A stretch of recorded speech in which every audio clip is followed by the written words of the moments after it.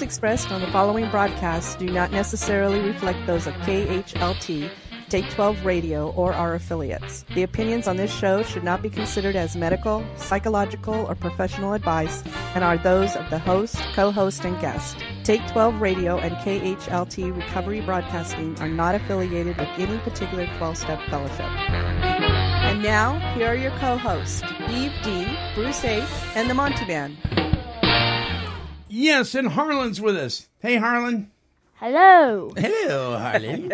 You don't have to scream. Harlan is Bruce's grandson, and he's sitting over here looking all handsome and everything. Very dapper. Yes, very dapper. So Harlan's in the studio with us, so we may hear from him on occasion. He may chime in there. Chime in there, Harlan. I'm chiming in. There you go. Well, welcome to the show. This week, Understanding Steps 8 and 9. I got an email from somebody that says, you're doing a lot of step stuff lately because we're rebroadcasting the Chris S. Walking Through the Big Book series on the station. And I think we're at step 11, I believe, on that. And that was posted on Monday, and then we update, and this show posts on Wednesday. But we're just stepping it up, doing a lot of step stuff.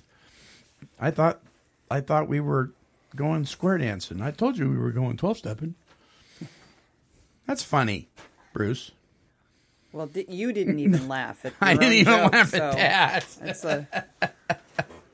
All right, so Bruce, just so listen. Coming up, When I have to be told that something's funny, yeah, it's pretty bad, isn't it's it? not funny. So coming up on the 26th of this month, and you've heard me talk about it every week, and I'm going to talk about it again, is the Lifeline Connections alumni event, I Love Recovery. And myself and recovery comedian Bob Perkel will be there. Bob's appeared on Showtime, Last Comic Standing, Comedy Central, and this is a family-friendly comedy show. So bring the kiddos. And there's going to be pizza and all sorts of food that's really bad for you that a lot of people will eat because that's what we do. It's held at Clark College Geyser Hall Student Center, February 26th from 6 to 9 p.m. And that's the Lifeline Connections group. Just a great group of people. And we're talking about taking a van load of folks up there with us. Roger McDermott, our newest sponsor with Jesus My Rock Consultants, GMR Consultants, is flying up from L.A. To join us for that event. So that's going to be a lot of fun. Eve may go. Bruce may go. We'll see. One of my sponsees may go. Well, is going. Bah humbug. Bah humbug. I'm going to get you up there and laugh, Bruce. You need to laugh a little bit. Bruce, give us a laugh. Come on. No, that's not right. No. I'm sure you'll hear a Bruce laugh sometime during the show. yes. All right. So I've got something for you guys. I thought I just had to read it. I just had to share this today. This Colin, my son Colin, in his AP English class, Advanced Placement English class, was assigned what's called a modest proposal. And I'm not sure what that means. It's just that you have to write one. So he wrote one on dress code. And he read this to me, and he's a phenomenal writer, this kid.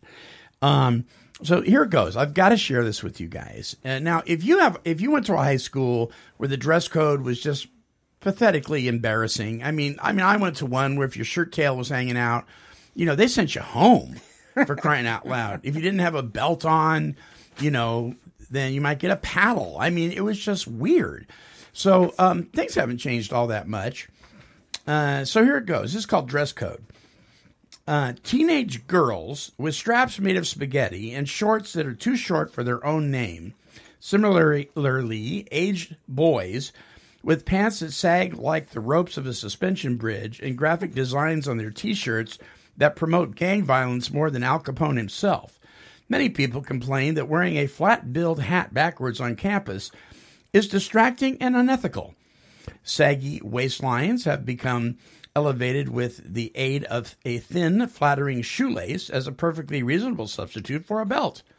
Not to mention that these shoelaces work extremely well and are offered in a variety of grays and blacks. However, surprisingly, have become unpopular among the students. Girls wear absolutely terrifying lengths of shorts that cross the line set by the fingertip rule. These are just a few of the many attributes of the absolutely horrible things that students wear at South Albany High School. In order to get rid of the menacing plans of girls and boys of arousing each other with their disgusting choice of clothing, we must get rid of the very thing that is causing the uproar, the clothing itself. I propose to the public that the school district make it illegal to wear any form of clothing on campus at any school any time of the year. No person may step foot on the campus without first removing all articles of clothing, including their undergarments. If one does this with even a sock, they will be given detention for the first offense and be forever expelled from South Albany campus for the second offense. If that same person should go to any other schools in the district, let that person's crime be punishable by lethal injection in order to prevent such a crime from reoccurring in the future. The system of clothing collection will be as follows. Each teacher must remove all clothing before entering their classrooms so they can set a good example for the students. And every student must never come to school on school grounds without first removing their clothes. If a student rides the bus to school, they shall first remove their clothes before entering the bus. If the student walks to school, they must remove their clothes before vacating their place of residence. There will be administrators on campus to provide changing rooms where students who do not follow the rule can enter in privacy and remove their clothes if need be, but will still receive the corresponding punishment. This proposal will not only eliminate any cause for distraction among the students due to the way that people look, but will also provide for a more efficient way of using fabric. I propose also that every item of clothing collected at the school by those who choose to wear clothes to school be turned into washing rags, bed sheets, and blankets that the school can give out to the needy. This will make for a charitable cause out of a new proposal and will boost the reputation of the school as a whole. So just get rid of the clothes. You don't have a problem. I love it. I don't know about that distraction argument. I don't think that's going to hold water, but... Well, you know, and what he's saying is this is just as ridiculous as the stupid dress code. I mean, they actually have a policy, this fingertip policy. If the skirt is 1/16 of an inch higher than the girl's middle finger, right, they get detention. Give me a break. You know, but it's almost as silly as, oh, your shirt tail's sticking out, so you're going home today. Mm-hmm. Yeah, there you go. There's dress code. If you like a copy of that, let me know. You can implement it in your own school district. What do you think, Bruce? Let's just get rid of the clothes, right? I think he is a good writer. Good choice of words. Mm-hmm. I could have done it just by saying, get naked.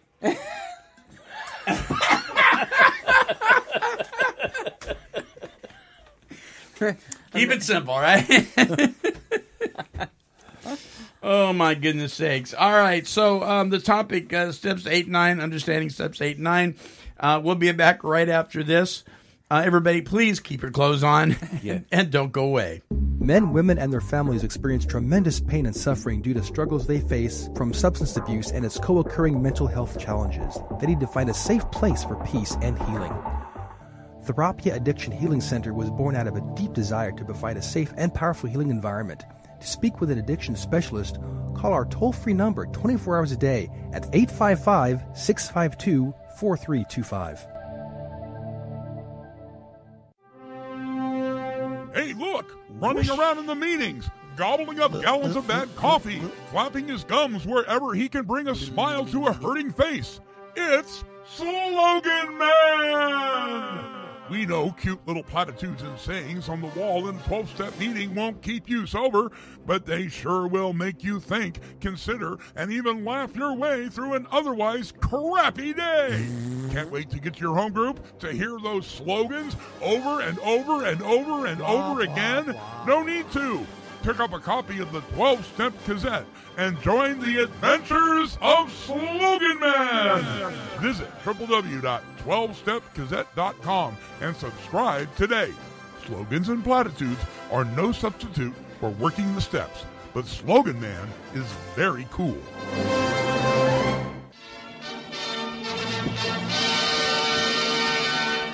And now, it's the quiz of the week.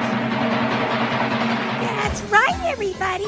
It's time for Take 12 Trivia's Quiz of the Week. Brought to you by that award-winning recovery magazine, the 12-Step Gazette.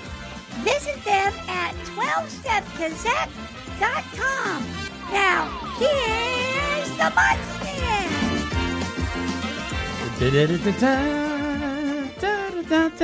Okay, welcome to Take 12 Radio's Quiz of the Week, and this week is Step 8 and 9 Trivia. Are you ready? Here we go. Okay, trivia question number 1. During our amends process, it is recommended that upon our first approach, we may not want to emphasize what? A, what we have done wrong. B, how we have changed spiritually. Or C, the money we owe. How much we have changed spiritually. How much we've changed spiritually. I know. Harlan? I'd take C. Well, sorry, Harlan, you get this. Even Bruce get a bell. It is how we have changed spiritually. It's emphasizing our religious conversions and so on and so forth. All right, trivia question number 2. Among the specific people we may need to make amends to, we find it different for everyone. Which one of these is not described in the Big Book? Not described. Here are your choices. The man we hated, our creditors, the boss's wife, law enforcement, or our wives. The boss's wife. The boss's wife. Harlan? All right, you guys are correct. It is the boss's wife. Number 3, there may be some wrongs we can never fully right. We don't worry about them if we can honestly say to ourselves, what? A, it's not that big of a deal. B, I did not initiate the problem. Or C, we could right them if we could. I'm going to guess the third one. We could right them if we could. Bruce?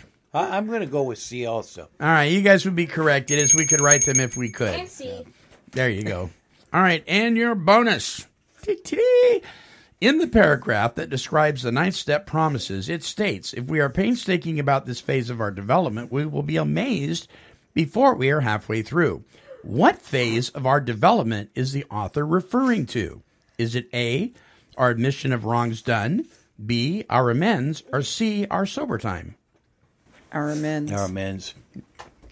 All right, and Bruce and Eve are correct. It is the amends process. It's the amends process. And that does it for Take 12 Trivia's Quiz of the Week. All right, we'll be back right after this. Don't go away.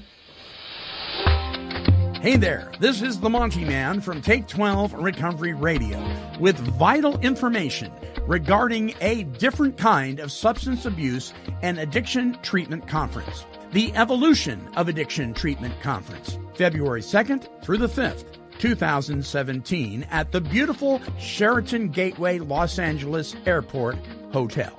Well, the current field of substance abuse and addiction treatment has been evolving for almost 8 decades now. During this time, we have seen many important developments, as well as many, failed experiments. Isn't it time to step back and conduct a professional inventory of where we have been, where we are now, and where we are heading? Well, the Evolution of Addiction Treatment Conference provides a forum that encourages professional dialogues of controversial issues, showcases innovative and creative treatment approaches, and offers an overview of the field and its future. Serene Connections will provide 27.5 continuing education hours and or professional development hours at this addiction treatment conference for the following disciplines: addiction counselors, alcohol and drug educators, certified eating disorder specialists, employee assistance professionals, interventionists, licensed educational psychologists, licensed mental health counselors, marriage and family therapists, nurses, psychologists, and social workers. To register for the 2017 conference, visit us at www.theevolutionofaddictiontreatmentconference.com And we'll see you February 2nd through the 5th, 2017 at the Sheraton Gateway Los Angeles Airport Hotel for a very different kind of substance abuse and addiction treatment conference. The Evolution of Addiction Treatment Conference.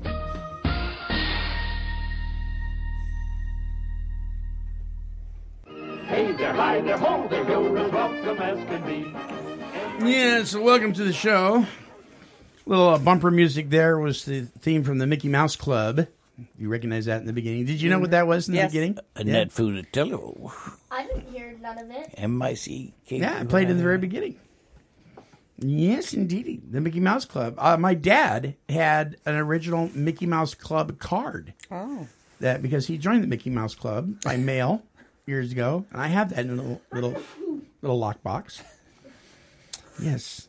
Okay, so step 8 says, in the Big Book of Alcoholics Anonymous states, made a list of all persons we had harmed and became willing to make amends to them all.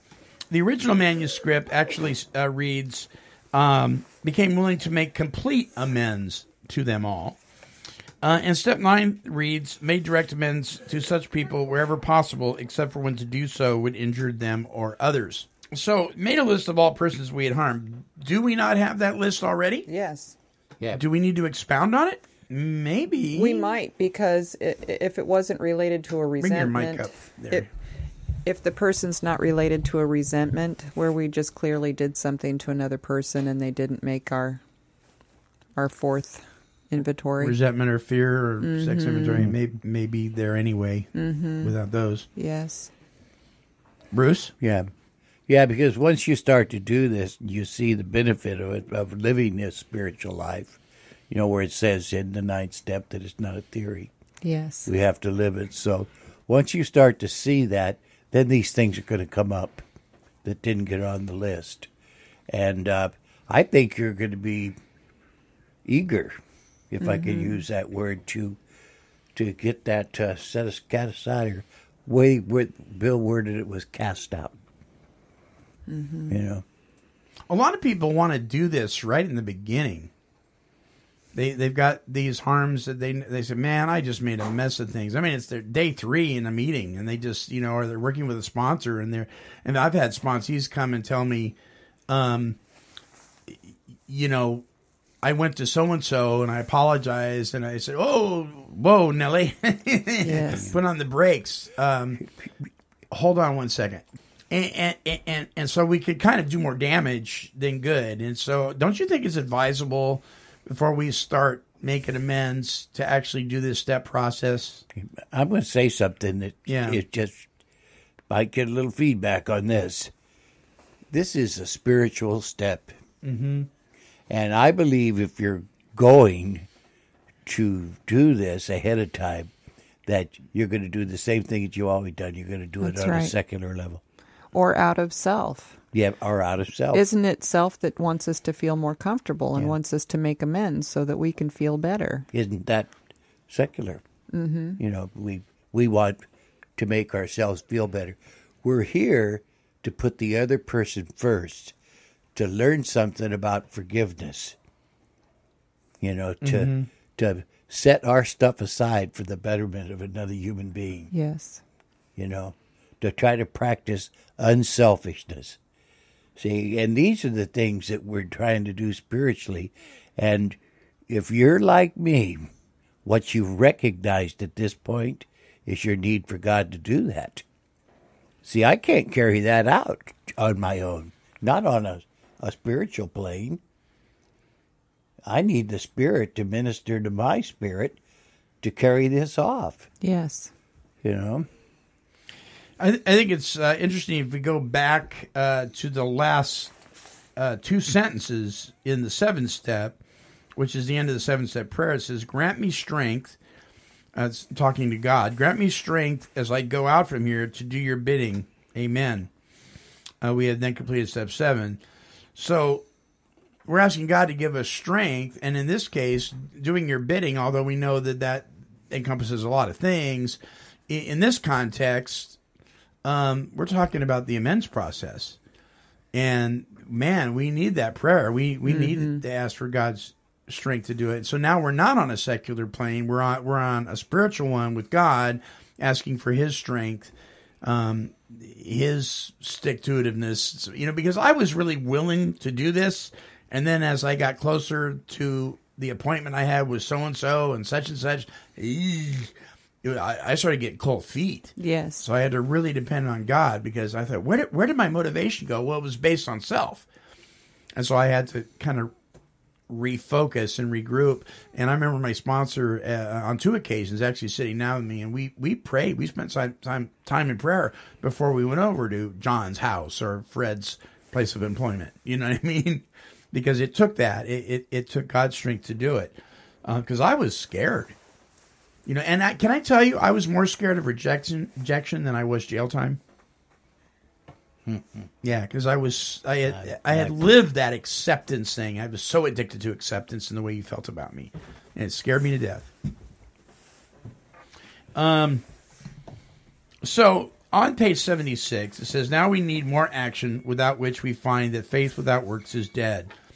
Let's look at steps 8 and 9. We have a list of all persons we have harmed and to whom we are willing to make amends. We made it when we took inventory. We subjected ourselves to a drastic self-appraisal. Now we go out to our fellows and repair it. Notice it doesn't say we go out to our fellows and apologize. Yes. It says repair. Yes. Which is more along the lines of amends, making things right. Yeah. Yeah. An amendment is to make a change, right? Mm-hmm. So if you make an amendment to the Constitution, you add or you alter it, you make a change to it. And a lot of times we confuse that with just saying, I'm sorry. To have God work in my life, and what I've seen on this step is He was giving me the ability to just clean up my side of the street and put out of my mind the wrongs I had thought they had done me. And then I learned to forgive.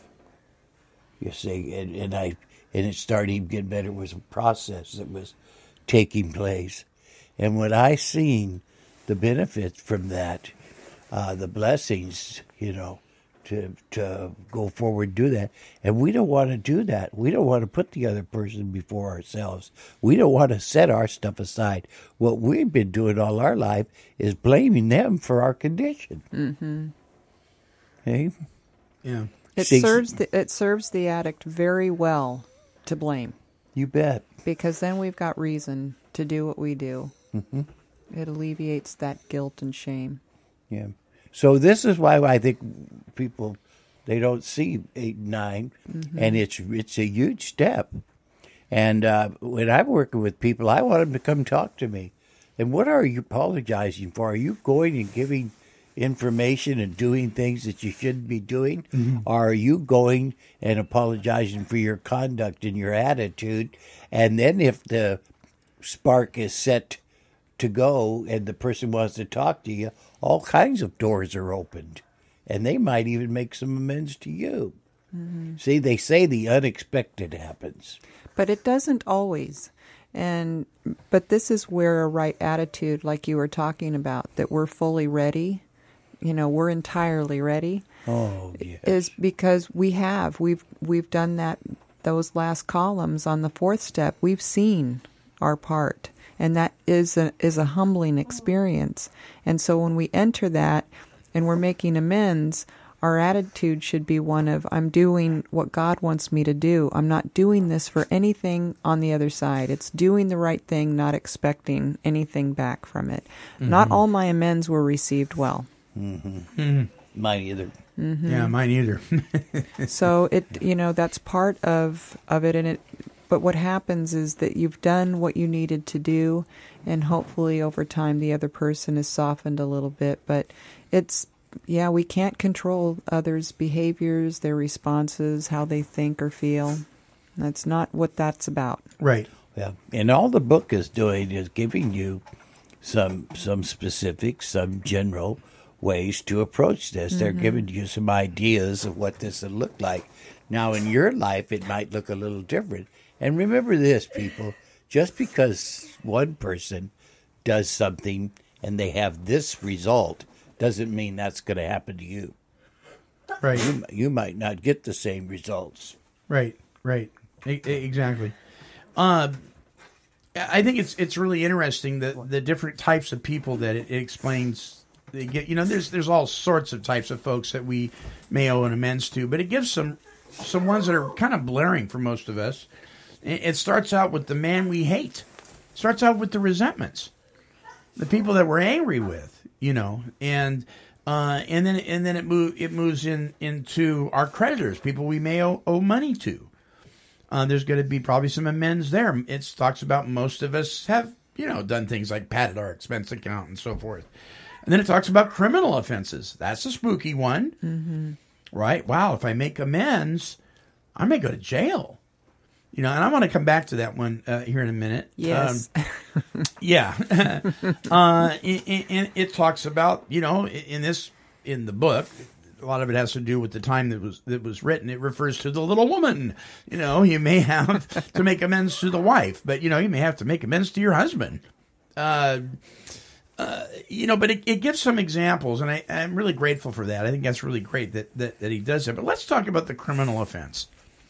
And let me preface it by just saying that the place where it talks about, except for when they do so would injure them or others, is not necessarily you. Yes, it's not a loophole. It's not a loophole. Well, I'm going to get my feelings hurt, so I'm not going to do it. Yes. Or I may go to jail, so I'm not going to do it. Or, something bad may happen. They may not respond the way, I think they should, so I'm not going to do it. That's not what it's talking about. Now, there is something that's very important about the amends process. We never want to make an amends at the cost of somebody else. That's right.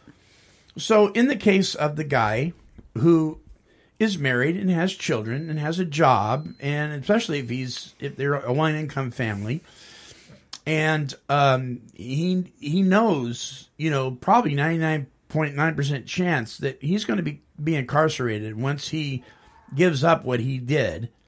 That's going to put his family in a really bad position. So this is where it is highly, highly recommended, by the way, that this whole process has been done with a sponsor. Yes, that's what I was going to mention about this particular part. Because this is kind of a sticky area. It's very sticky. And if a third party, somebody who's worked the program well, and you have a trustworthy sponsor, having somebody outside looking in will be very helpful. Because it's going to be hard for you to make a right decision when you know that you're going to be hurt in some way by making this amends. Yeah. What you say there, Bruce? I keep thinking about something, and I don't know if I should bring this up, but I'm going to. If my God went to the grave for me in human form, and that's what he came in, was human form, and was tortured and ridiculed and spit upon and all these things, then why am I not willing to follow in his footsteps? Well, that's assuming that the person that's at their ninth step here is a believer in Christ. You bet. That's what I'm talking about. They may not be. But I think what Monty's saying, though, is if you've got a family who's innocent, and they could be harmed by the making of amends, then that's why it's important to go to your family and to talk with them. I wouldn't do anything without bringing my family into this, good point. And speaking with them about this, because I might be under a strong conviction, and I might have to go to my pastor or my spiritual advisor and really get some direction on this thing. Especially if we're in a kindergarten. You see what I'm saying? Right. So, if the meetings and everything are a spiritual kindergarten or whatever, you may need to go outside of that realm to get some help. Yeah, and the part that I think that you have to make a leap. But when I made this amends that I made here just a little while back for getting in that fight with that person, you know what I mean? I didn't want to do that. I did not want to do that. But I come under such heavy conviction that how in the world am I going to be a light? How in the world am I going to ask somebody else to do this if I can't set my pride aside, my stuff aside for the betterment of this person? Right, Yes. right. You know, and do this. I didn't have to open the door. I didn't have to let myself be abused. You see what I mean? But see, I had to work through those things, and it's vitally important to see. Yeah, You know? yeah. So, Eve, can you give us an example of an amends that went well for you? Well, most of them did go well, and I don't remember firsthand. I do have a story about making amends, though. Yeah, please. And this was before I actually worked these steps. The sponsor that I had doing going to this area of the steps was not by the book. It was by her, you know, what she had been taught, and it came down to me. But what I do remember, this was the most valuable thing that she did teach me. I was making amends to my ex-husband and his new wife. And I thought that I had gone through the process of forgiving and doing all those things, but obviously that wasn't the case. So she wanted me to show her after I'd written out my amends. And it was going to be mailed because part of the disturbance was me showing up in their life to see my children when I was there to see them. And so I wrote it out, and it was probably a couple of pages long, and I imagine that it had a lot of buts in it. Yeah, buts.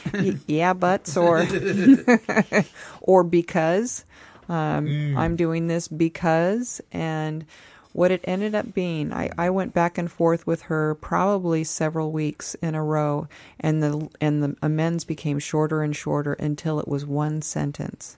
And that was, please forgive me for intruding into your lives and making you uncomfortable by my presence and all the things that I have done that have caused you to feel uncomfortable. And then I signed my name. And I had said I was sorry so many times, but with that card that I sent, that was received by both of them. And it taught me that in hindsight, now I know that I didn't do it well because I hadn't even worked the steps yet. Right. I was making amends with the old Eve, doing the same thing over and over and expecting different results. And so it wasn't about anything they were doing. Even though, I mean, when we're making amends, there may be hundreds of things that they need to make amends, you know, say they're sorry to us about. Right. And that's not where we are. That's none of our business. Right. That's on them. Right? Yeah. That's their work. It's not ours. Our work is to make things right with the other person in areas where we have fallen short. Right. Good. That's really good. Yeah. Bruce, if you don't mind, would you share the story about the missing tools that really weren't missing? Oh, yeah. Because that was really cool what happened there and how God worked through that. Yeah, I thought that my stepdaughter had taken my tools. And you were really convinced. Oh, yes. Yeah. And I accused her. I went to her sisters. I told her sisters. I told her dad. I told anybody that would listen. You know. And I started making threats to the people around me that if she came around, I would shut this whole thing down. We were trying to sort this stuff out for my wife's death. You know what I mean? And don't you know I'm right? You should feel sorry for me. I just lost my wife. Is where this thing headed. Oh. As for cleaning the place up, and we're taking the bed out of it in the front room where I was convalescing in the front room, I found the tools. They weren't gone. They were there. They were under the bed the whole time. What did you feel at that moment, man? Oh, gosh. Just sink? Yeah, just what I had done to her. And it wasn't hard to go back and make that one because right away I seen how I had ripped and torn into somebody's life. So I went and I told everybody that I found these tools, the family, everybody that would listen. I told about it, that I had made this huge mistake, and I even praised her for not coming to me and making it worse by saying things. You know what I mean? She stayed her ground. Yes. So it was absolutely a wonderful thing. And then when I got a chance, I apologized and made amends for what I did. Yeah, that was a biggie. Okay, so let's talk about these promises that, by the way, are as a result of things that happen in the 9th step. And I've probably said it a million times, and I'm going to keep harping on it because it's just probably need to work a 4-step around it. It just drives me crazy when they read the promises in meetings. My personal opinion is they have no place in the meeting. Unless they're you're studying the 9th step. Or at the very least, that before they're read, whoever reads them says, these are the 9th step promises. At the very least, do that. Yes. Because what I find that happens is a lot of confusion. So we always talk about being concerned about the newcomer. The newcomer is the most important person in the meeting. The newcomer is so important. It's vital that we communicate to the newcomer proper, program language. I mean, we go on and on about the newcomer. And I get that. But then we confuse them by, will somebody please read the promises? And so somebody reads the promises at the end of the meeting. Maybe it's mid-meeting or whatever. And the poor newcomer is going, I've been coming to meetings now for 3 weeks and not one of these things is coming true. What's up? Well, they're not coming true because you haven't done the work that sparks these into existence. I mean, you're not going to have fear of financial insecurity isn't going to leave you if you still got your creditors knocking at your door. If you've made an amends in that area and you're taking care of that and perhaps even have taken care of it, you don't have fear of that anymore. I mean, there's all sorts of stuff that comes true in time as a result of doing this 9th step. But when we read the 9th step promises in meetings, as if these were the promises that happened just by showing up to meetings, man, aren't we doing a grave injustice to people? I think we can get hung up on that, Ronnie, because it rubs us wrong. And I think that's one of the things that we have to set aside for the betterment of the group. Yeah, but see, I don't think it's the betterment of the group. I think it's harming the group. Well, then I think that we should try to talk in a business meeting about it. Good point. And we don't like to go to those because of the way they're ran. So we like to complain, but not show up at the business. So meeting. we really get a good look at our pride and our attitude and our conduct, when it comes to those things. But are we willing to set that aside for the betterment of the group? Anonymity is the spiritual foundation of all our traditions. That's what they're talking about there. It's the bookend that ties that thing together. I get that. I get that. Well, I'll tell you what I found I've had to do. Yeah, but we're not willing to do it. With sponsees is because I don't know that that's going to change. People that are reading the promises in the meeting are going to read the promises in the meeting. So my job is to maybe do a little mop up when I'm working with a sponsee, because I'm telling you, in every single case with people I've worked with, they always bring that up. How come these things aren't coming true? And I says, well, because we're not there yet. It's okay. We're not there yet. But I promise you, the chance of them coming into view is a lot more when we've done this process. And so we work towards that. So I think you're right. I mean, I don't think it's going to change that much. I just think we got to. There's some things I can tell you about the 9th step that is absolutely amazing. I started to find out what it was like to have freedom from self.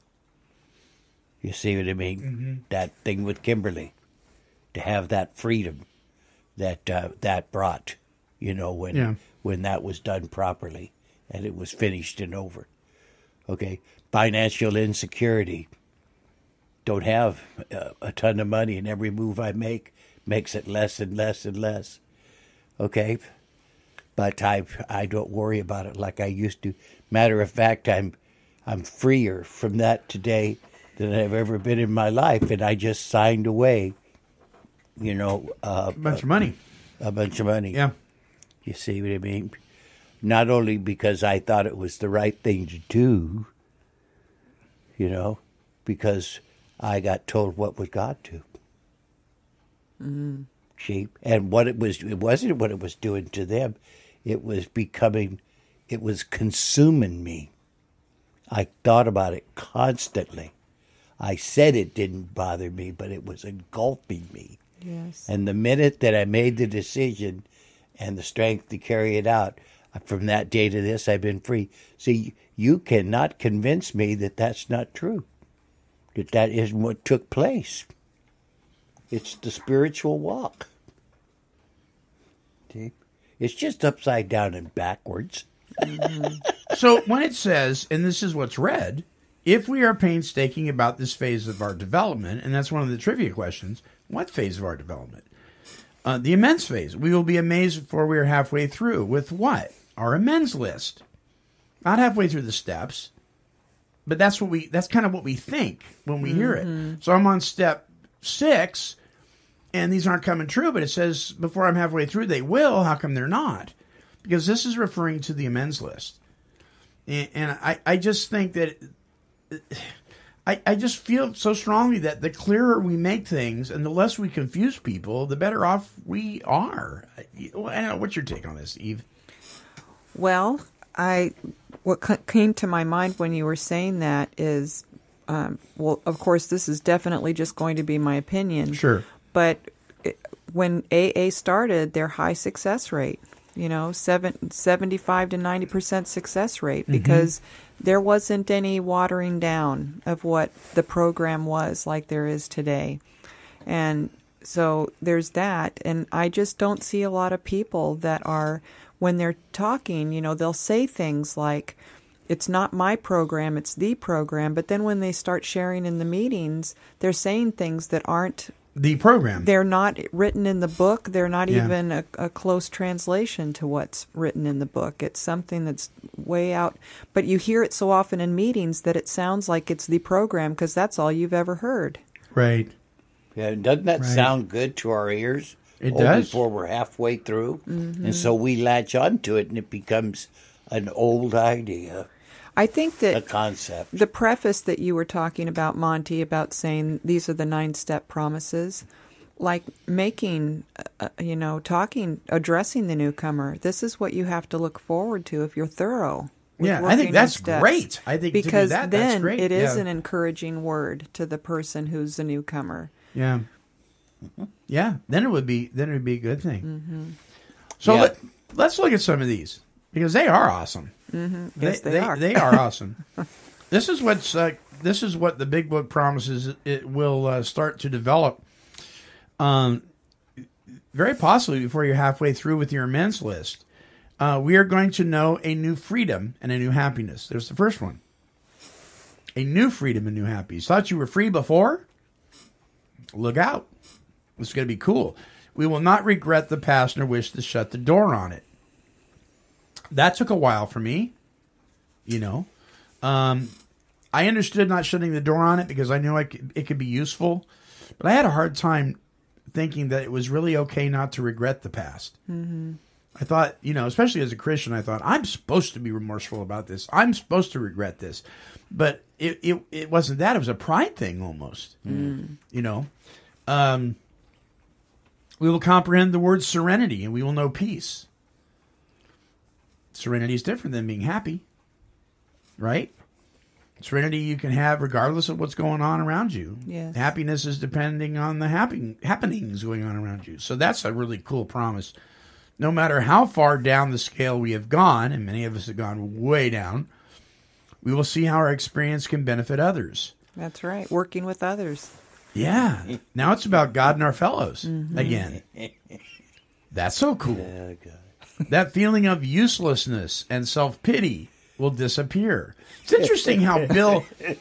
Look at now. See, Now Bruce he's is laughing, Now but he's I'm laughing. telling you, this is the joy of the Spirit we're seeing because I know. we walk in it, and it's just such a wonderful thing. These are words on a page, Yeah. but when they actually come true for you, it is just the most amazing thing. Mm-hmm. And this is where, next week, I don't know if we're going with step 10. Yes. But so much of what we have experienced in step 8 and 9 will make step 10, it's so important. And that conviction that you were talking about that comes, because now we are free. Yeah. We're walking through, we are free people. A man that's free never wants to go back That's into right. bondage. And I just made I had an experience yesterday where I made an amends to a person that I had just had the problem with her the day before. Uh-huh. And I said some things that were not it wasn't the appropriate place and time. And I was miserable. It was only 24 hours till I saw her again and went to make amends. But that 24 hours, it's all I could think about. Yeah. And that's really uncomfortable. But can I tell you that is not the same woman that had before she worked the steps, where I would have stewed on that. I would have, toasted to her for with a couple of drinks, and I just would have made that, something that I was running with for however long it lasted. And that bitterness gets buried in our soul. It doesn't leave. No. And so, when we're freed of all that stuff, we never want to go back. You see what God has done? He's given us a way out. It's just doesn't look right to us. Mm-hmm. It doesn't feel warm and fuzzy. And you need the Spirit ministry to your spirit to be a spiritual person. Yeah. Yeah, that's not me coming. That conviction is from the Holy Spirit. You bet. It's not anything that I'm just coming up with on my own, because I'd rather be right. Yeah. Bill Wilson has been often referred to. Yeah, isn't that the case? We want to be right. Bill Wilson is also often referred to as an awesome wordsmith, and I mean this just proves it again. I don't think I've ever looked at it this way until today. He puts these things in pairs. We will not regret the past and wish to shut the door on it. He puts them together because they're associated with each other. Mm-hmm. We will comprehend the word serenity and know peace. Associated with each other. Those two go hand in hand. No matter how far down the scale we've gone, we will see how our experiences will benefit others. We went down that road. We can say, yeah, like Bruce says, yeah, me too. Mm-hmm. The feeling of uselessness and self-pity will disappear. We will lose interest in selfish things. And then what? Gain interest in our fellows. Self-seeking will slip away. Our whole attitude and outlook upon life will change. Fear of people and of economic insecurity will leave us. There's a pair right there. We will intuitively know how to handle situations which used to baffle us. We will suddenly realize that God is doing for us what we could not do for ourselves. So these things aren't being removed by our best efforts, right? We learned that yesterday. Mm-hmm. During the message Sunday morning. I mean, boy, I was all over that yesterday. It was so wonderful. And then it says, "Are these extravagant promises?" Why does he ask that question? Because I think that if you're reading the first 164 pages of this book and you come across this and you really haven't done any work yet, you're going to look at those and go, "Whoa, this is a tall order. I can't even imagine having that kind of peace in my life." Yes. But then he says, "But these really aren't that extravagant." But then it's conditional. We think not. They are being fulfilled among us, sometimes quickly, sometimes slowly. Why? If we work. But it's conditional. Mm-hmm. If we work for them. Mm-hmm. But some people go through this stuff a little faster than others, some a little slower than others, depending on their appointment with their employer or whoever it is they have to make amends to. Some people are processors. You don't want to go to them right away. You may cause more damage, so it may take a little more time. Yeah. And this is where I think we're working out our salvation on this thing. I think this is God's principles and they're biblical. See? And if we live out of those blessings instead of out of what we feel or we think and our happiness, then we're going to be doing God's will. Yeah. Okay. We won't have to wonder what that is. And it might not look and feel like we want it to. And sometimes the That's answer true. is no. That's right. Getting back to that, joining him in his suffering. Mm-hmm. So it's interesting. Bill doesn't say they will sometimes materialize. He says they will always materialize if we work for them. I believe they'll materialize. Now, next week, we're going to be talking about step 10. And it's interesting because the next statement says this thought brings us to step 10. Mm-hmm. Can I tell you that I go ahead and work step 10 with somebody even if their amends isn't complete? Because I think it plays out in step 10 a lot. I don't think you have to say, okay, all your amends have got to be done. You got to have that thing taken care of and, clear conscience and you feel good about yourself and everybody has accepted your amends before we can go on to step 10. I know people that do that, and I think that's shortchanging your sponsor. You're going to have new stuff coming up all the time. All the time. Why add that to the list? Why have to go back through? You've already worked the steps up to that point.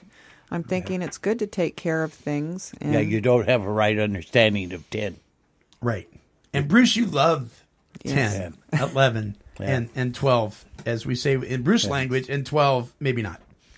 Yeah. And we're going to be touching on that when we get to that one. I'll touch on that, and Eve can go the other way. See, because how do you know I'm going to go the other way? Well, that's what we do. We stay within the confines of this thing, but Bruce has an interesting insight about 10, 11, and 12. We'll explain later. Yeah. Next week, continue to take personal inventory. What? Yeah. Sorry, guys. Continue to take personal inventory. You can't continue to do what you haven't done. That's right. That's right. And when we were wrong, promptly admitted it. And I'll give you a little hint. Promptly admitting it does not necessarily mean you go to the person right after you've harmed them and admitted it to them. Yes. Because some people aren't ready for that. But we'll talk about what promptly admitted it means. That's crazy because do you know the harm you can do? The person's still burning. Oh, yeah. Yeah. You come to me and try to make apologies to me, and I don't know if it'd work because I'm a prideful, defiant, stubborn individual, and that's. I wouldn't suggest that one. So we're closing out the show this week with Ray White off of Ray White's CD, Learning to Live Again. If you would like the entire CD, you can get it by going to take12radio.com, clicking on the donate button, and donate no more or no less than $11, and we'll send that to you. This song really fits today's show. It's called In My World. Here's Ray White.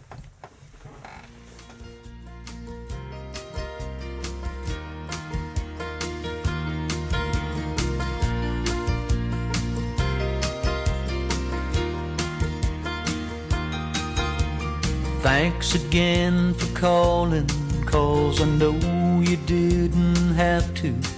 And I'm sorry if I've kept you on the line. Yes, I know you said you'd only think about next Sunday. You're just taking one day at a time. But in my world, what I heard is that I still might have a chance to have it all again. And in my world, what it means is there's a reason to try. Hope is alive in my world.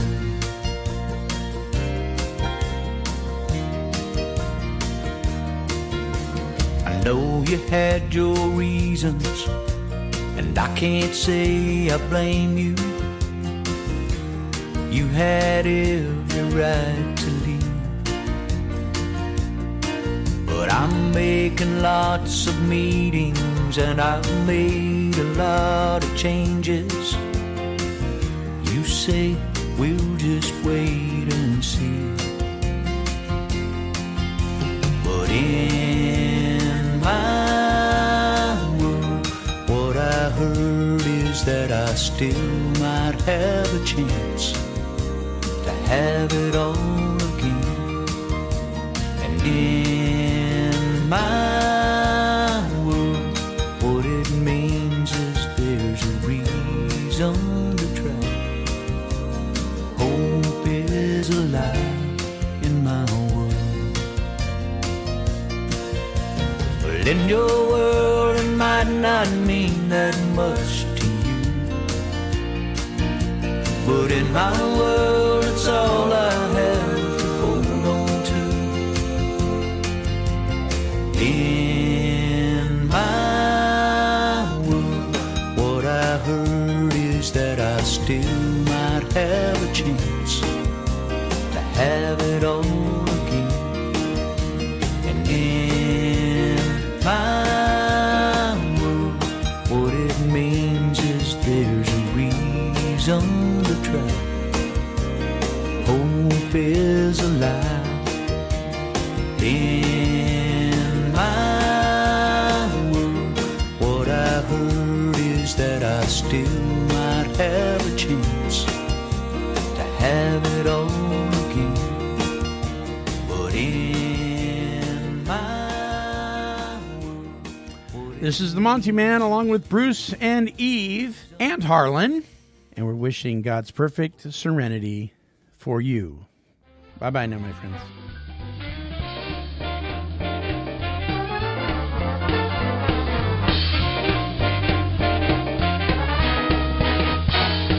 This has been a broadcast of Take 12 Recovery Radio and KHLT Recovery Broadcasting.